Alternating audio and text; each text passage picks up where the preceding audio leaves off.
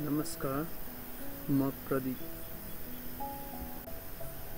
सधैँ झैं आजको गन्तव्य भनेको हाम्रो पोखराबाट 16 किलोमिटर माथि phumdibhumdiमा रहेको छ, जुन पर्यटकीय क्षेत्रमा त प्रसिद्धै छँदैछ नि। phumdibhumdi दुई कुराले निकै नै चर्चित छ। पहिलो कुरा, त्यहाँ पर्यटकीय क्षेत्रले निकै नै प्रख्यात छ, र दोस्रो कुरा, देशकै गहना मानिनुभएका र उहाँको कलाले सबैको मन जित्न सक्नुभएको व्यक्ति हो अमृत गुरुङ, र उहाँको जन्म भएको ठाउँ हो phumdibhumdi।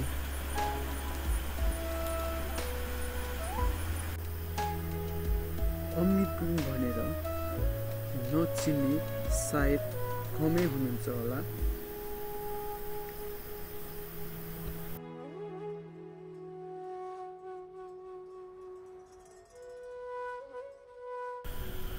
उहाँ जस्तो परिचित मान्छेको जीवनशैली एक साधारण व्यक्तिको जस्तो देख्दा पक्कै पनि आश्चर्य लाग्न सक्छ।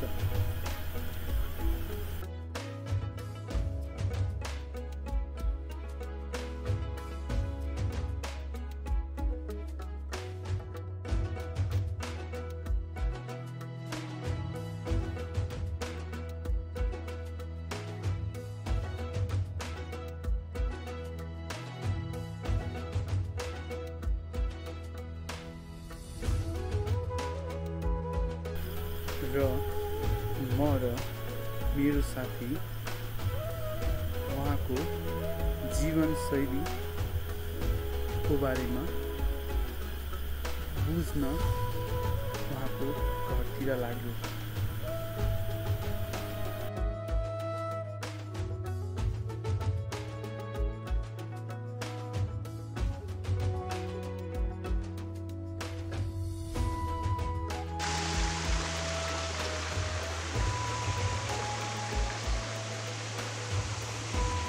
यो चाहिँ अमृत गुरुङ नेपथ्य सरको भोकलिस्ट हुनुहुन्छ, उहाँ बस्ने ठाउँ र उहाँको यो घर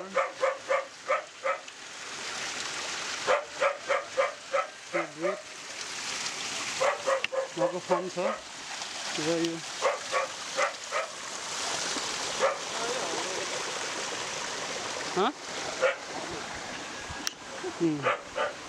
हलो देख्न सकिन्छ यहाँ। र यो phumdibhumdi गाउँपालिका हो, र यो भ्याली साइड छ।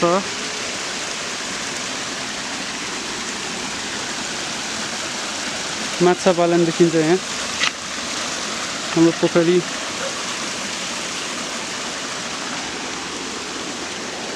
के हुन्छ।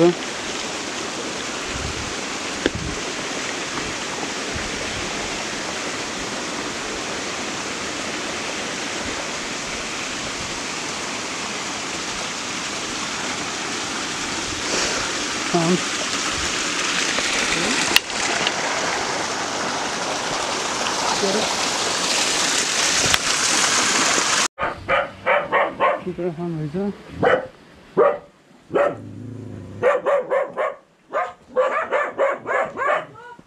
यो चाहिँ बस्ने ठाउँ, उहाँको घर।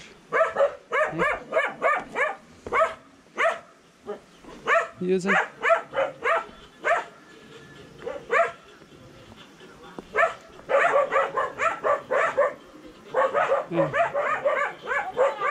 चाहिँ बस सुत्ने ठाउँ, यो चाहिँ सुत्ने ठाउँ उहाँको।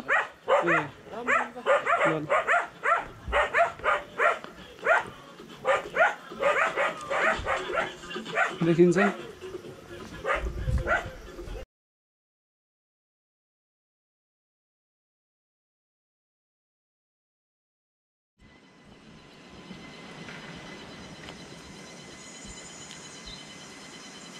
अमृत दाइले खेतीपाती गर्ने ठाउँ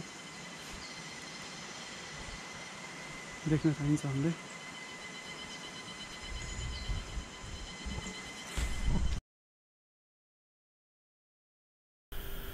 त्यसै गरी हामीले उहाँसँग क्यामेरामा केही कुरा गरौँ भनी आग्रह माग्यौँ र उहाँ अलि क्यामेरामा देख्न अप्ठ्यारो मान्नुभयो र हामीले उहाँको कुरालाई बुझ्दै र उहाँसँग अफ क्यामेरा हामी थुप्रो बेर कुरा गऱ्यौँ र जाँदा जाँदै एउटा सन्देश नेपालीहरूलाई दिनुभयो। सरकारले लकडाउन तोकियोस् या नतोकियोस् तर हामी आफैमा सुरक्षित हुन जरुरी छ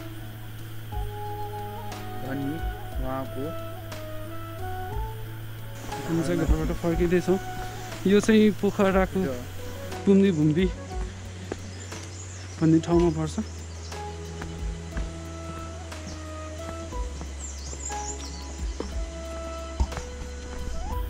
त्यसो भन्दै हजुरहरूसम्म म अहिलेलाई बिदा हुन चाहन्छु।